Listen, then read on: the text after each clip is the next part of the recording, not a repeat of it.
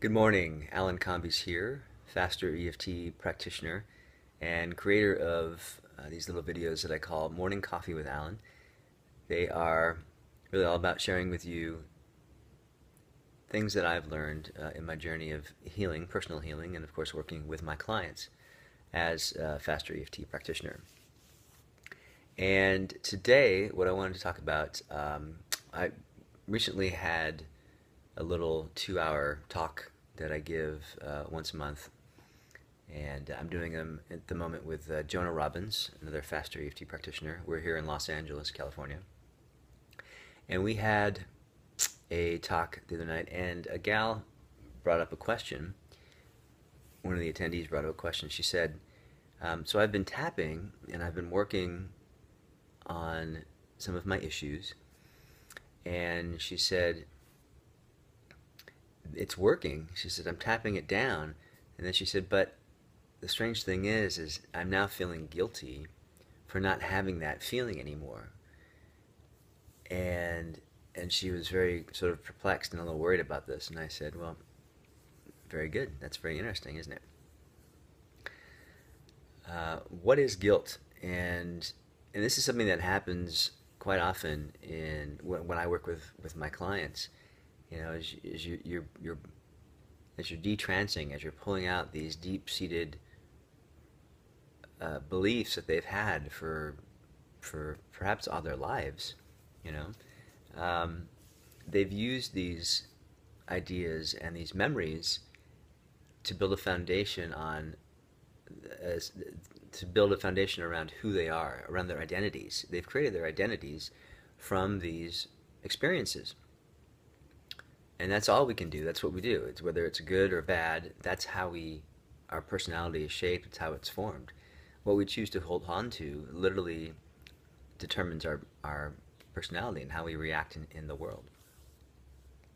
And so what she was experiencing is something that a lot of us experience, and that is you begin to change what's going on up here, and all of a sudden part of you goes, whoa, whoa, whoa, whoa, what's going on here? Who am I going to be without these issues, without these problems? And again, it's very common. And so what she was feeling was guilt. She was feeling a lot of guilt. And of course, my answer to her was, guilt is just another trigger, isn't it? You know, if you feel a feeling of guilt, then the best thing you can do is to begin tapping on it. And one of the things I always tell my clients and I always tell my students is start there. You know, just start where you're at. Start with the feeling and notice the feeling.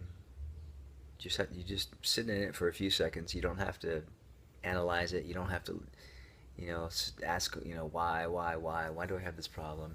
Just sit in the feeling, notice the feeling, and then begin to do a simple round of tapping. And when you notice the feeling and you begin to tap, then you can start doing some detective work, if you like. And what I mean by that is, you know, you don't super analyze it. You don't spend too much time psychoanalyzing it. But what you do is just say, okay, where did that feeling come from? Because every feeling is spawned from a thought. And so if you can go back and say, okay, what was I thinking that caused that thought? And oftentimes you feel the feeling, you do a round of tapping, you let it go, and you can't find it. But if you do notice that it's still coming back and you do notice it, tap until you can go back and say, okay, what was the thought that created this feeling? And depending on the neural network of thoughts that create this feeling, whether it's more complicated or less complicated, you might be able to knock it down very quickly. And what do I mean by neural network and complicated? You know, one or the other. Sometimes we have a lot of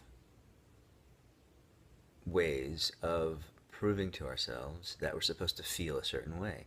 In other words, we have collected a lot of evidence, we've collected a lot of memories that support this feeling.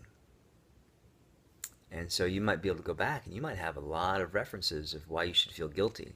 You might have a lot of references of why you should feel depressed or sad or angry, whatever it is.